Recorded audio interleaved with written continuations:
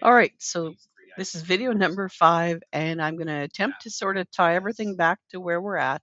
And then in Quadratics 6, I'm going to talk about a little more of the solving and the stuff actually that's part of chapter 4. The quadratic formula and the discriminant will come in that video. So to try and tie together where we're at, we have quadratic functions that either come in standard form or vertex graphing form. Vertex graphing form lets us sketch the graph far easier than if we just use this one, right? So then we moved on and went, okay, so how can we get from one to the other? We talked about characteristics. Oops.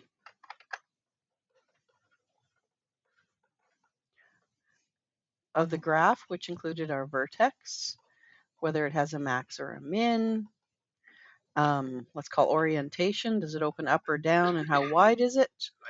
Or an axis of symmetry. Domain and range. And then we hit x-intercepts. The x-intercepts are where this function touches the x-axis. And in order to find those, we had to slide over to chapter 4 and start talking about the equation. The equation really is exactly the same, except y has already been set at 0 and we are solving.